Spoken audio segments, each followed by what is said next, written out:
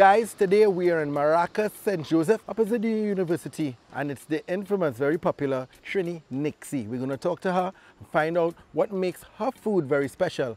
And I also heard she's a legend, and I want to know why. Let's go talk to her right now. Good evening. You got me just in time. How you doing? You're Nicksy? Yes, I'm Nicksy. Nice to meet you. Man, you are popular.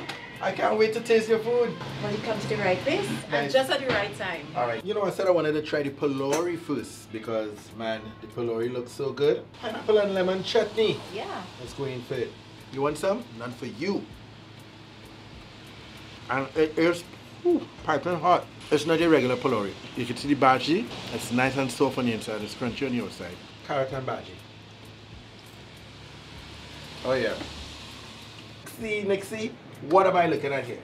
Okay, so this is the miniature version of a mezza platter. So yes, you'll be seeing a lot of Arabic, Lebanese/Syrian influence here, and there's reasoning behind that. Here on the plate, what I presented to you, tabbouleh. So we have some grilled chicken, kibbeh. I had this before, I like this. Yeah, this one is beef. I have also lamb. Then we have hummus, baba ganoush, which is melangen. I want to get some of the oil because I like oily stuff. Yeah, let me just put that on there. I want to get that there. Let me just take this chicken right here. Oh yeah, that. I don't even need to get to the chicken, but I want to get the combination well seasoned. You know, guys, I didn't know I don't do the pepper, but I know when a pepper tastes good. Back on the bread? Yeah, with one of the toppings. I'm making a mess. And then blasting hot, you know, it's a nice flavor. Well, go ahead. That's what I told you. I told you.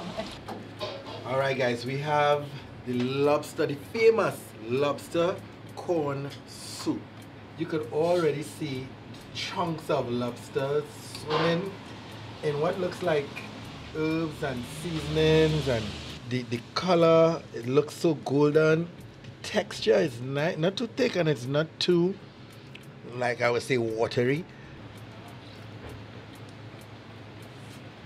Shreddy. It's warm, and the combination is really, really, really original. I love it. Let me see, let me have a piece of the lobster.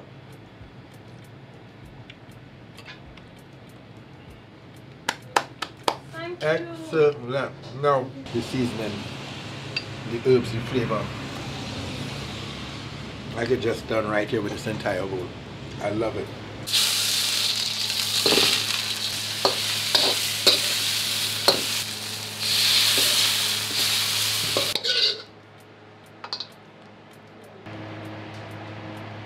Okay, so this is from Sassy's Oh la la. menu.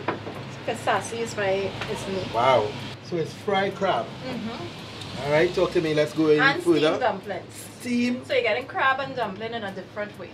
Steam and dumpling, crab and dumpling in a different vibe. Yeah. Let me just come across here. So I get into this dumpling. And it's steamed dumpling, you know.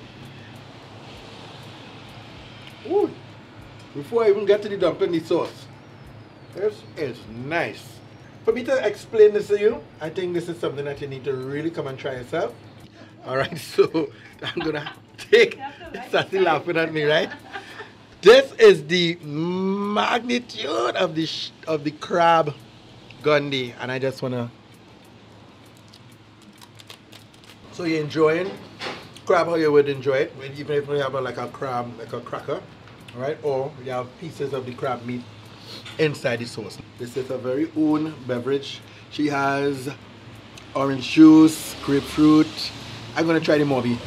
A couple of different flavors. Nicksy is the food scientist, you know. Yeah, that's what we're calling her from now, guys. Let me see. Nice and smooth. And it's not too strong either. You know, some Moby just be kind of extra bitter. If that's a style, well, that's a style. But this is a nice blend. Guys, listen, the food here at Trini Nicksy, delicious and absolutely amazing. But let me tell you something, you know what really threw me off? No disrespect, but because it's community-based, the food tastes like high-end hotel restaurant, like five-star hotel restaurant food. So that's what just keep throwing more for every single time, you know what I mean? Come and try it yourself right here in Maracas Valley. All right, and you could go check out on all the social medias. That's Trini Nicksy on Facebook. I hear she on TikTok too, and on Instagram. And guess what? I could not leave here without my own personal bottle of sassy dragon pepper. Your boy eating pepper. Oh yeah, I find a pepper that I love. Here is smoked red pepper, and I ain't even asked for it. I buy it. That's to tell you how much I love it. I tell you what, man, hold that money, and I'm going. See you earlier next time right here on Foodie Nation. My name is Jadee. I'm going to eat pepper with nothing. Pepper on a fork.